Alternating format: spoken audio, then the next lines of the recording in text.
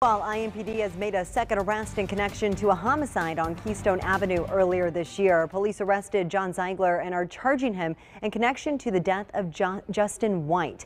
We've now found out that both suspects in that Keystone Avenue shooting had warrants for their arrest at the time of the crime.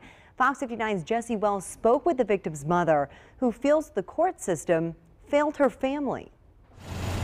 Stopping at this gas station in January, on his way home from work, Justin White was robbed and killed by two men just shy of his 30th birthday. His birthday's coming up.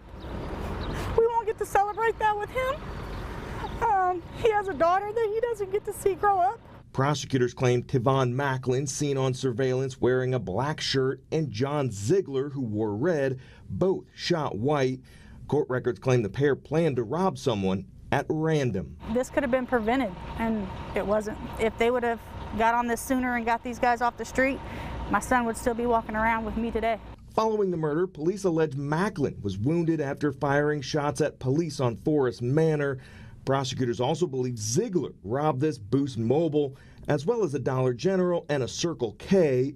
Both men had active arrest warrants during all those crimes. The frustration is that you have people who are repeat convicted violent offenders who are being cycled back out into our neighborhoods by design by a broken system of criminal justice. FOP President Rick Snyder claims Marion County courts allow over 4,000 offenders to be on GPS monitoring at any one time, and over 100 of those devices are cut off every month, perpetuating a cycle of violence that may have cost Justin White his life.